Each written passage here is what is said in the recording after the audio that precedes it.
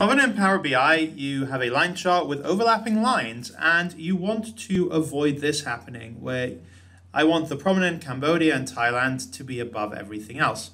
Now, here I can see that Thailand is mostly pretty good, but Cambodia is not. So I can, in the newer versions of Power BI, fix that, and I'm going to show you how to make it look like this. My name is David Benaim, and I have tons of videos on my channel about Excel, Power BI, PowerPoint, Google Sheets, Teams, Power Query. If you're using tech of the workplace, then I'm covering it on my channel. So subscribe if you want weekly videos on that kind of content. So let's see how this works. So a recent addition to the features of Power BI Desktop allows you to sort the legend. Now, if you look at the legend up here, you'll pretty much get what that's doing. It is changing the order here. But now look at what's happening here. So before I had Cambodia overlapped on most of them, but now I have it only overlapped on this one. Let's have a look at that again. So over here, pay attention to that. It's switched where it overlaps.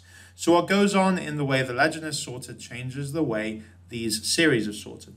By the way, this is also a really cool trick to have, instead of the legend, have these series labels, they're called. To get those, also a fairly new version, click on the format pane and turn on series labels like that.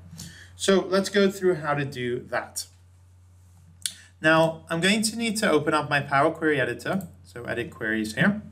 And in country table, I'm going to add a column for an index column, but I'm going to choose custom. I'm going to say start from 3, an increment of 1. You'll see why in a little bit. Next, I'm going to choose a conditional column. I'm going to say this is the country sort order. If country equals Thailand, then I'm going to say 2, add clause.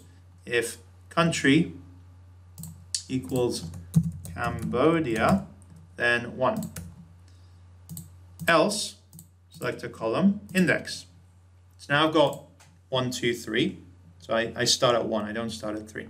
Mind you didn't have to do that. You could have had any number. It could be a negative number if you want, and a 0. And then here, for good practice, I usually make this a whole number, but you don't have to if you don't want to. So next we can delete the index column. It doesn't provide us with anything, but we need to keep this one. I'm going to close and apply. So that's loaded now. And the last step of what I need to do is I need to sort it in the right way. So I'm going to go to, it's easier to do it from this view. You can see what's happening better. If I go to the country column here, I can choose to sort that by the country sort order that we just made. I had this one that I created to show you how that works. And now you can see, well, it's put them at the top, but they're at the back here.